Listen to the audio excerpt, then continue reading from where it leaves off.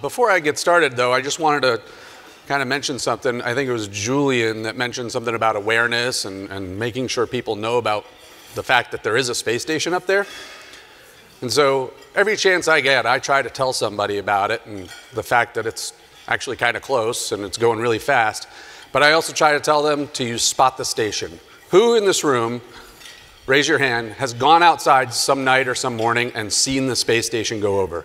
All right, good. I'm preaching to the choir then. So if you don't know, though, spotthestation.nasa.gov. Put in your city and it tells you when it'll be passing overhead, and it's really, really cool to see. So take advantage of that. We heard yesterday about some incredible advances that are taking place on the station with regard to in-orbit manufacturing. It's truly amazing. And additionally, there's a growing number of ISS facilities and capabilities that provide fertile ground for research into a variety of materials, processes, and properties, which can benefit exploration programs such as Artemis, Generation Artemis, as well as us right here back on Earth.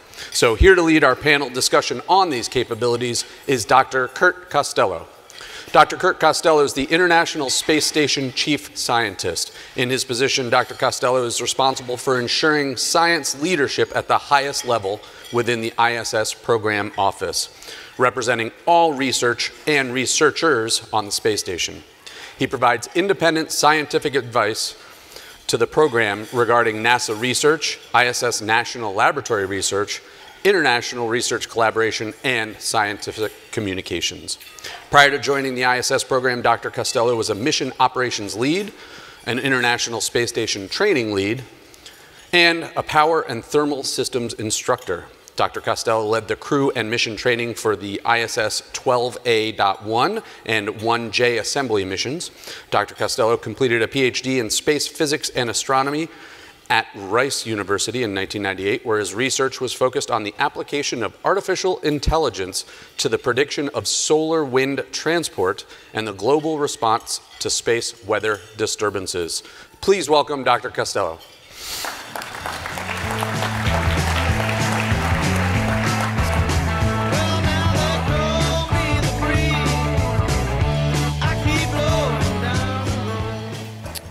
Thank you, Jim. I hope everybody's really enjoying the conference so far. We've had some great technical sessions. We've had some great policy sessions. And today's panel, we're going to tackle some more technical topics. We do material science research on the space station, and that spans the gamut from early conception, fundamental research into materials properties, all the way to applied materials research. So we've got three panelists, but before I introduce them today, I just want to start off with a material science joke. Okay, so why should the Silver Surfer and Iron Man team up? Because they make great alloys. All right. Now that you're all groaning through your lunch, let me go ahead and introduce our first panelist. Dr. Douglas Mattson is an associate professor of mechanical engineering at Tufts University. Previously, he worked for 10 years as the lead test engineer in designing, building, and conducting vacuum thruster firing tests on satellite propulsion systems for the Aerojet Liquid Rocket Company in Sacramento, California. And for 3 years as the lead materials engineer on the Space Shuttle Main Engine Technology Test Bed Engine at the NASA Marshall Space Flight Center. He received his PhD in materials engineering from MIT. He serves as a member of the National Academy's Committee on Biological and Physical Sciences in Space, and has 2 ongoing space collaborations on the ISS. A thermophysical property measurement program using the JAXA electrostatic levitator, or ELF, and a solidification phase selection experiment using the ESA electromagnetic levitator. In a collaboration where he serves as the NASA facility scientist and chairman of the investigators working group. Please welcome Dr. Douglas Mattson.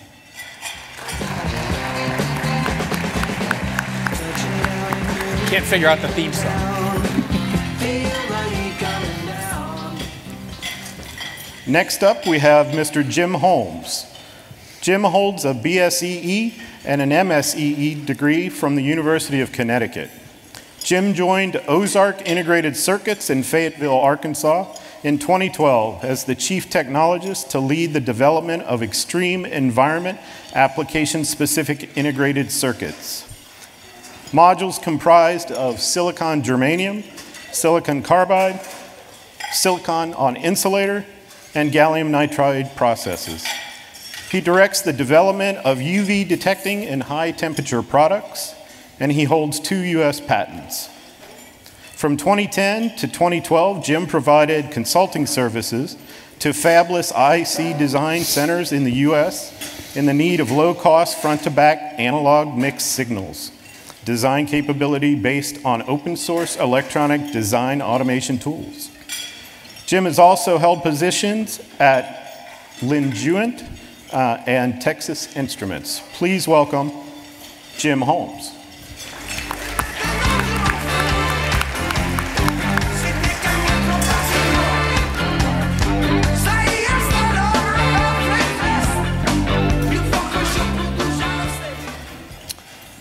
And finally, we'll welcome Dr. Dmitry Startobov.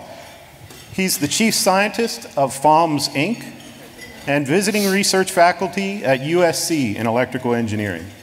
Dr. Startobov has been the technology officer at IPG Photonics, director of bio and nanophotonics at POC, and a technology officer of USC startup D-Star Technologies. He is the author of 26 US patents, over 100 publications, and recipient of the 2002 Photonics Excellence and 2012 Photonics Prism Awards. Dr. Startobov is a senior OSA member and a fellow of SPIE. Please welcome Dr. Startobov.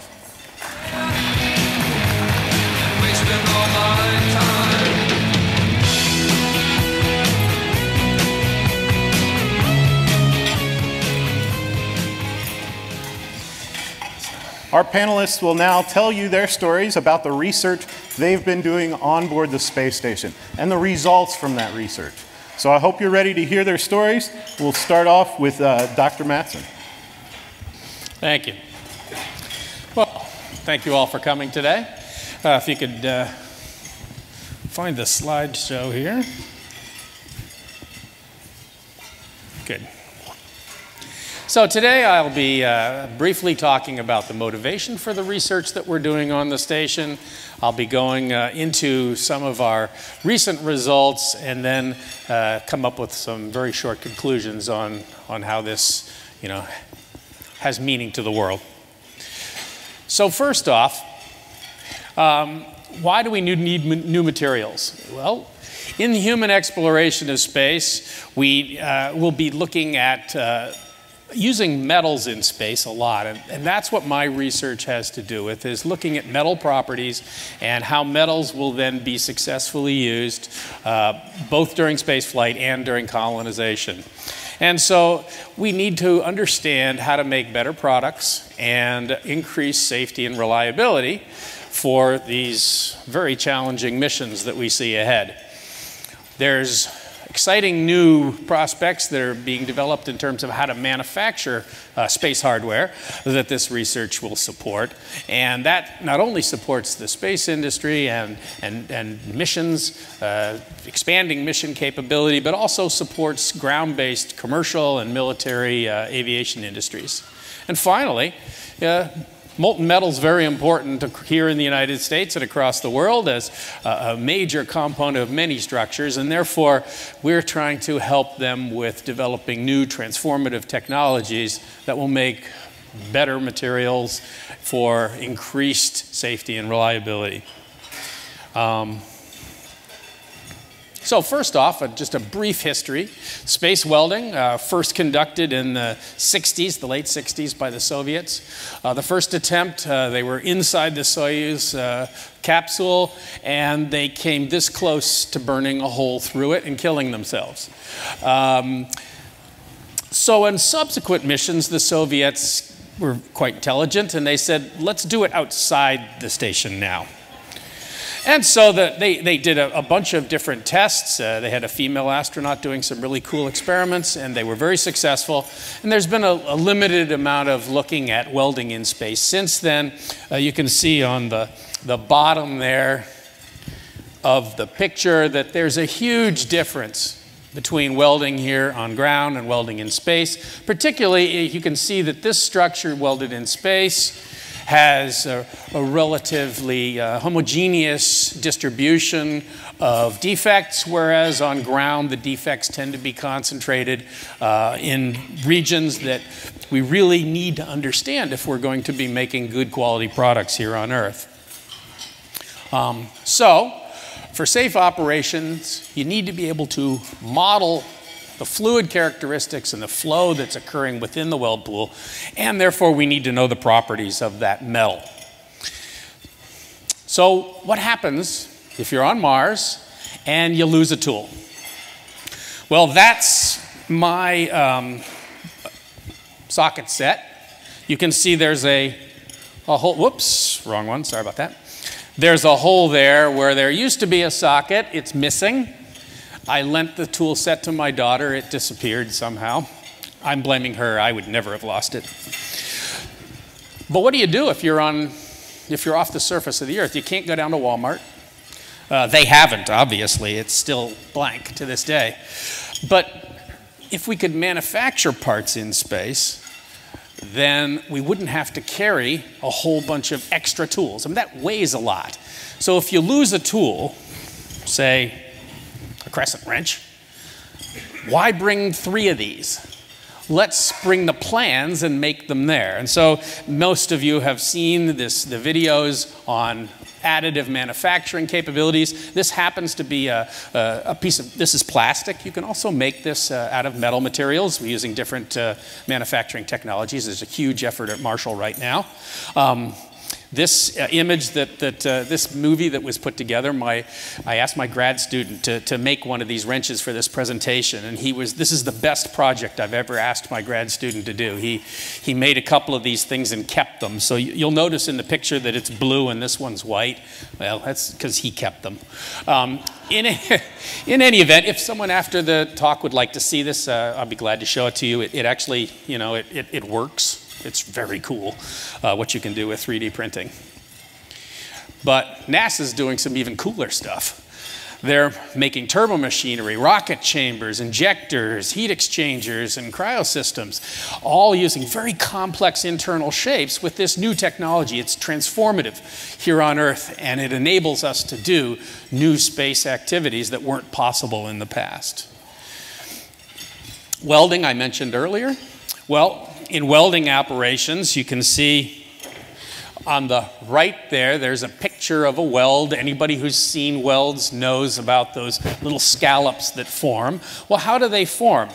Well, it turns out that this is a mathematical model done by some colleagues in the University of Pennsylvania.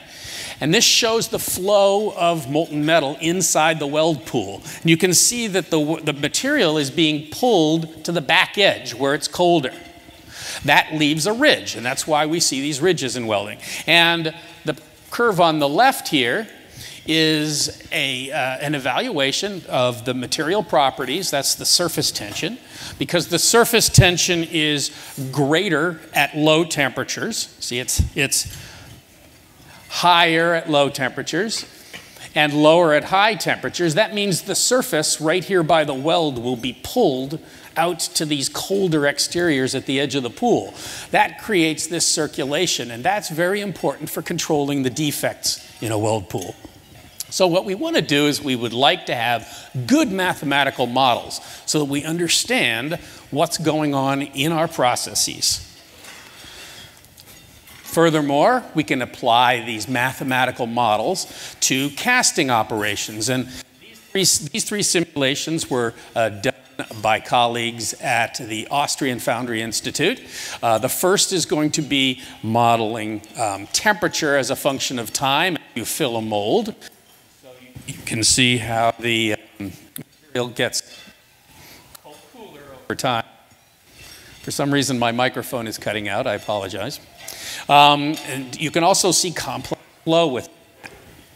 On the second one, this tells us temperature. And so we can track not only the flow within there and looking at the temperature, but also the velocity. The second one's velocity, sorry about that. And then the last one is solid fraction. Solid fraction is important because the last part to solidify is the part that has the highest number of defects. So we can now look at the structure and make sure that the defects are controlled and aren't in a critical location. So again, modeling activities are very important. And in order to do good modeling, we need to have good thermophysical properties. So that's what our project is looking at. We're looking at solidification and phase selection, and we're also looking at molten metal properties in order to build better models to support higher fidelity castings on Earth and enable new technology for space systems. Well, the work that I do is conducted in collaboration, both with JAXA on material properties and at the electromagnetic levitation facility from ESA. Now, the JAXA collaboration is yet to get started. We don't have experiments, and this was supposed to be a detail of recent results. So I'll be talking about the electromagnetic levitation facility that's being run right now on the ISS. Here's a video. I apologize, it flashes a little bit. That's because we, very much like the microphone cutting out, we occasionally lost frames as they were being transmitted down from the space station to ground, so that's why it flashes. But what you're seeing here is a droplet that's being processed, and the curve up here shows temperature. The blue curve is temperature as a function of time. And the droplet is rotating wildly as it's being melted. But then we turn the power off and the sample starts to cool. As the sample starts to cool, we will excite the sample by applying a pulse. And that pulse will cause the sample to oscillate like this. And you can see the sample is calming down right now.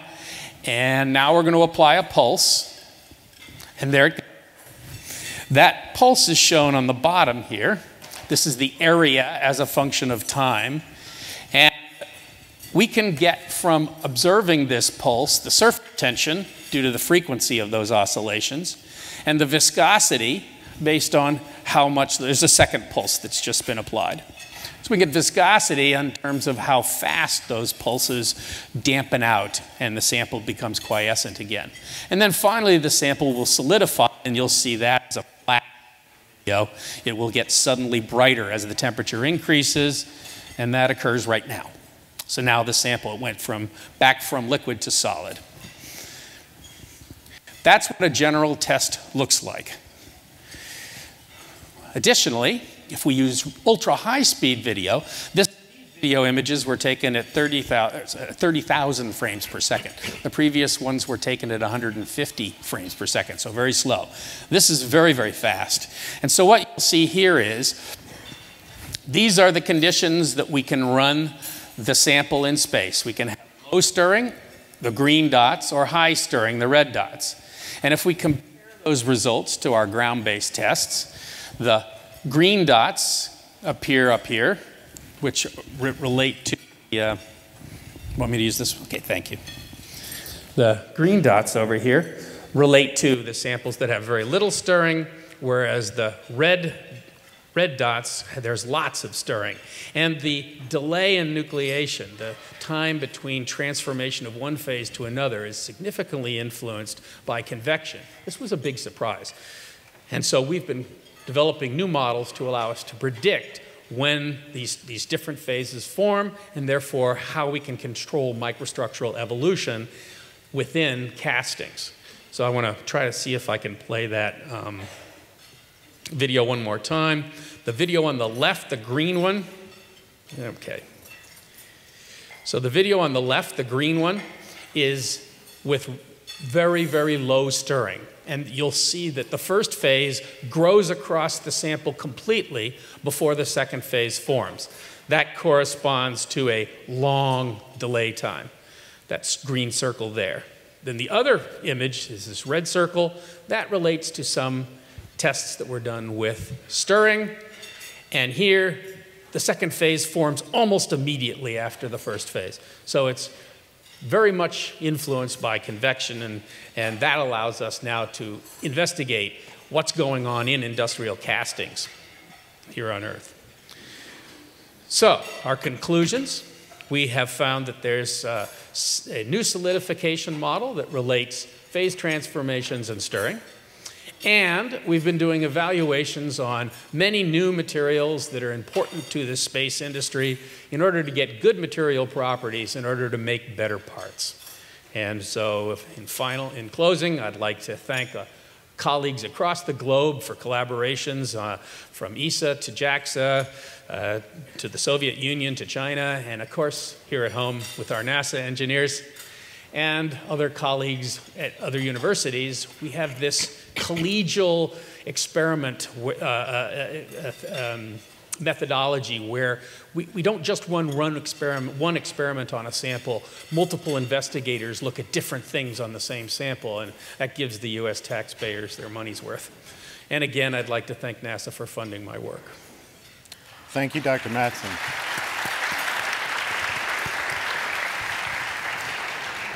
Just before our next speaker, I want to remind everyone, we're taking questions on the ISSRDC app. Please submit your questions for a question and answer session at the end through the app. Thank you.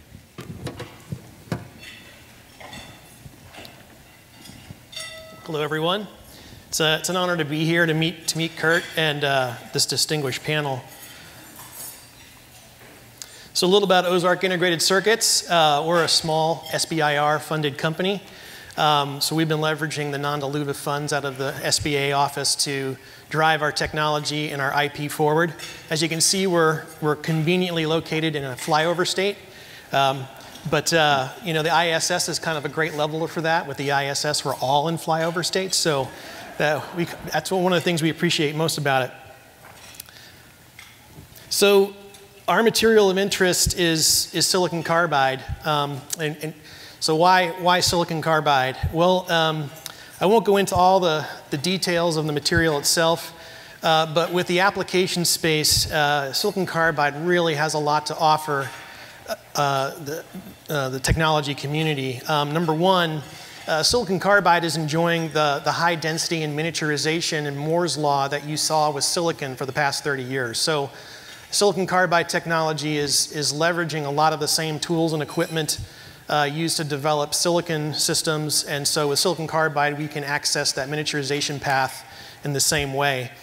Also, silicon carbide presents high reliability in extreme environments where you have dramatic temperature cycling like you would see in a jet engine. The temperature profile in a jet engine can go from minus 55 degrees C in Anchorage, Alaska, and then the engine heats all the way up to 500 degrees C, and then it has to land again. So extreme temperature cycling, the resilience of silicon carbide is really great there. And then just for ultra high temperature, silicon carbide is now the leading technology that's pointing towards Venus exploration and Venus landers. The technologies with silicon carbide there are really quite astonishing. And then sort of one of the unspoken aspects of silicon carbide is with ultraviolet detection. We have customers who have silicon-based UV detectors that degrade over time because of the intensity of the UV, and silicon carbide has some of the properties of silicon and some of the properties of diamond, which makes it really tough in these extreme environments. So with respect to the wide band gap of silicon carbide, what we see here is this ability to sense UV light in the 140 nanometer range to the 360 nanometer range. And so it's vis-IR blind, so it doesn't see infrared or visible light, but it can detect these deep UV ranges with high reliability. So for all you electrical engineering nerds out there like me, I will let you stare with jaw-dropping astonishment at the gain of this transistor while I talk to everybody else about other stuff. The technology that we're bringing to bear is a UV NPN. It's a phototransistor that takes light and converts it to current. And so having a high gain of current allows you to take infinitesimally small photocurrents from the photoelectric effect and convert them into a useful signal. And what the technology allows us to do is to array these devices in a lot of different ways. So the little rectangles, see if I can use the laser. These little rectangles here represent an individual electrically isolated transistor. We can put them in series, we can put them in parallel, we can drop them down like tiles and create really large, high sensitivity arrays for detecting ultraviolet light. So on the bench, in our lab, one of the things that we do is we do a classic ICE versus VCE characteristic. And that's something we do on a bench with voltage sources and UV LEDs. So for all of you who are interested in electronics, this is a common experiment that you can do with a silicon bipolar junction transistor and a light-emitting diode, is to create effectively an optocoupler. And then you see the NPN characteristic on the right. So we had a proposal into CASIS, and what we were trying to figure out was, how do we take a simple benchtop experiment like this and translate it to the ISS? And so what we want to do is, instead of using man-made sources, we wanted to use solar UV. So there's no atmosphere between us and the sun, and just observe how these transistors, how this technology behaves over the course of a year. So we had to go, learn the ropes of the space station, and through CASIS we were introduced to the MISSI electronic experiment flight facility. And we were introduced to Alpha Space. They have a really great booth down in the exhibit hall. And so we started working with Alpha Space, and they basically took us to school and taught us what we needed to know to translate our benchtop experiment to their facility that is installed on the exterior of the space station. So basically, this was a really great opportunity for us to elevate the technology readiness level of our technology. So as with the ISS, I'm sure you guys all know that there's sort of the bro code of the ISS, right? If it has wheels, then there's front, back, left, and right. If it's got wings and a rudder, you've got forward, aft, port, and starboard. But on the ISS, you have to learn about things like ram, wake, zenith, and nadir. So we dove in and learned all the terminology to access different orientations that are available to us, so we could see sunrise, sunset, look straight at the sun. We didn't do straight back towards the space station, but we used those different orientations to get 3 different measurements. And so in so doing, you had to develop the electronics to interface with the MISSI sample carrier, and so we had to learn about the aircraft bus standard voltages and interfaces, and put that all together. One of the great things about this particular platform is it's got tons of flight heritage. So there are just fantastic references and articles by NASA scientists and engineers who developed the communications and the architecture for communicating to the space station through MISSI, and then through the downlinks to a database. And so we leveraged all of that to put this together. So this is our Ozark IC UV Smart Node, so we call it, and it's a simple PCB made of COTS components. COTS means commercial off-the-shelf components, so nothing fancy. And we were able to create the benchtop experiment, repeat the sweeps, while exposing the devices to solar UV. So the software architecture that serves this is really powerful. So through Alpha Space, the ground station packets are received and recorded, and they store everything for you, and so you always have a backup of the telemetry that's coming directly down in its raw form. In that raw form, it goes through a UDP or right through the internet, where we can receive it on a port, expand the data into a database where we can access it and observe all the data that's coming down. So we started getting telemetry about 2 weeks ago, and we're expecting about half a terabyte of data over the next year. But with the sweep data, we can see, this is from the RAM orientation, you can see that it's always darkest before dawn. Right here, it's darkest before dawn, and then you have this abrupt sunrise as the ISS comes over the horizon and sees the sunrise. And then in looking towards the sunset, I think we're looking through some sort of lattice structure, some superstructure of the space station. So we see the sunset has like looking through some sort of a lattice. And then finally, with zenith, we get a classic parabolic shape as the space station is moving on orbit. And so for each of these data points, we can, oops, let me go back. So for each of these data points, we can expand the data and see the IV characteristic. And so I just really want to say thank you to all our sponsors. Again, we've been sponsored through a lot of the SBA, through a lot of NASA grants, and through CASIS in the national labs to get our module up into space, and just tremendous support from everyone. And as it was mentioned earlier, that you forget a lot of these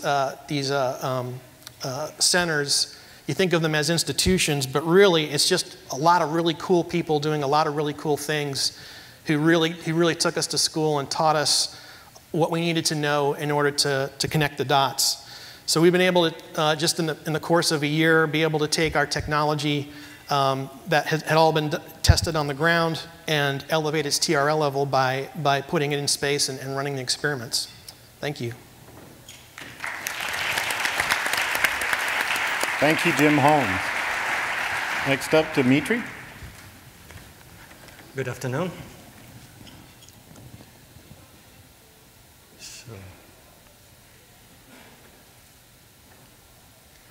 Right, my presentation will be about optical fiber manufacturing experiments on board of International Space Station. I think I'll try this microphone, about the same sound, all right.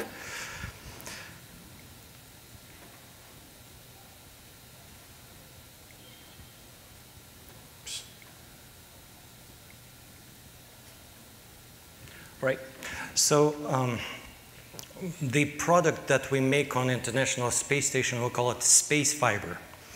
The first fiber that we were able to produce in microgravity with my team was reported in 2014.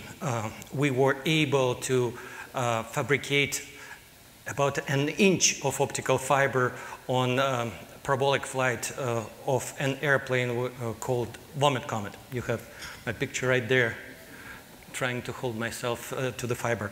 So if you look at the pictures on the left and the right, you could see that the fiber actually becomes better in microgravity.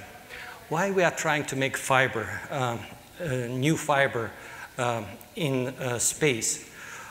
Turns out, if you look at the table, regular fibers made out of fused silica can transmit light without amplification for about a few hundred kilometers. If you go to exotic glass compositions like Z-bland fluoride optical fibers, you can go distances an order of magnitude longer. What this enables you to do, theoretically, is to transmit light between continents without amplification and transmit substantially more data. This is a big opportunity for optical communications industry. And we learned that these fibers actually get better when they are made in microgravity. So what's the market for specialty optical fibers and how big it is? If you look at the graph on the right, you could see that the industry consumes 20 million kilos of material for making fibers that are used in backbone of our data communications. All the network capacity is dependent on optical fiber transmissions. So the value of that market is such that if we replace just few percent of silica optical fibers with fibers fabricated in microgravity, then we will have million kilograms coming back and forth to orbit every year for optical fiber manufacturing. Just this project alone would mean 10x expansion of existing space operations. So it's a really big opportunity, and it addresses the actual data market. All our cell phones are dependent on it. Pressing the wrong button. So to check the sanity of optical fiber manufacturing in space, the best person to talk to is your accountant. So you need something that would make sense to manufacture on orbit. And the picture in the bottom right corner is my favorite one from the movie Avatar. The gentleman pulls out a piece of rock and says, "That's why we're here on Obtanium, $20 million per kilo. That's why we're doing all of that." So if you look at specialty optical fibers, they are very thin, light, and they are sold by a meter.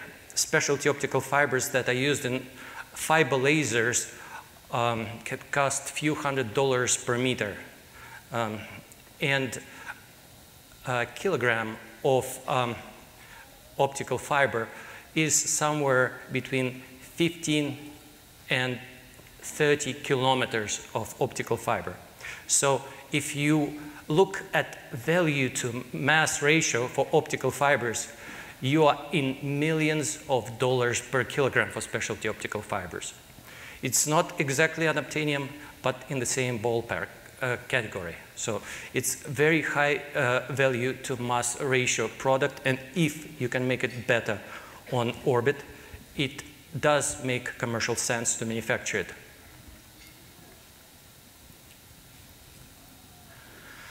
So what did we do? We just launched our hardware to International Space Station and see what happens. Our payload just came back from ISS. You can see David with our hardware. He installed it and commented good hardware, good procedures, which made us very happy. So we launched 2 payloads. We did 4 successful remotely operated experiments on board of ISS. And we fabricated the first optical fiber on International Space Station. Just how it works, we are in San Diego, California, and everybody says, you're lucky it lands right next to you in Long Beach. Yes, it does. So what happens is the payload landed in Long Beach, then NASA put it on the truck, drove it to Houston, then we flew to Houston, got a rental, and now the team members are very familiar with 22-hour drive from Houston to San Diego. So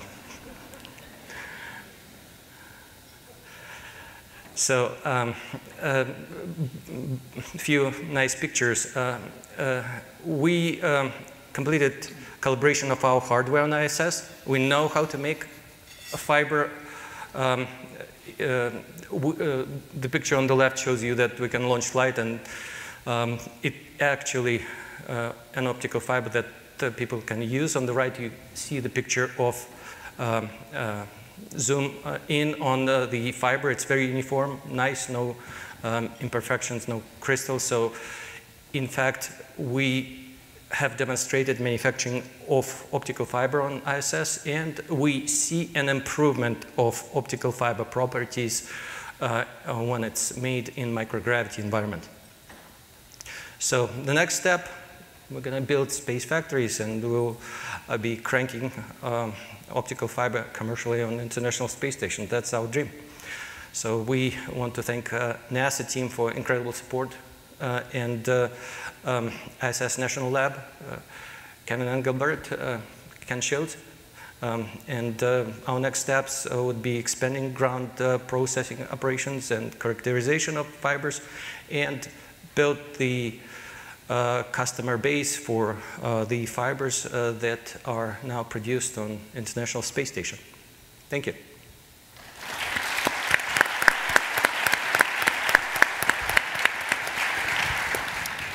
Thank you, Dimitri. I think we have about 5 minutes left for questions, so if we can have questions from the voice of God in the back of the room there. Can you hear me?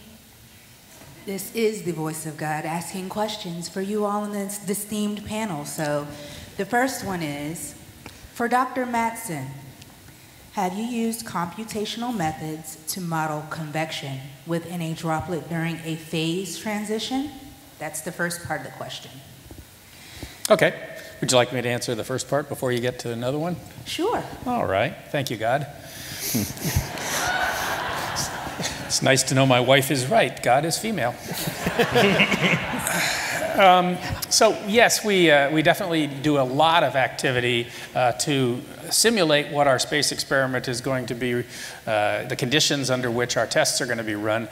We use something called magnetohydrodynamic modeling, and we have collaborations with the University of Massachusetts under Professor Robert Hires, who does that he does a lot of that mathematical modeling activity and was one of the pioneers in that area.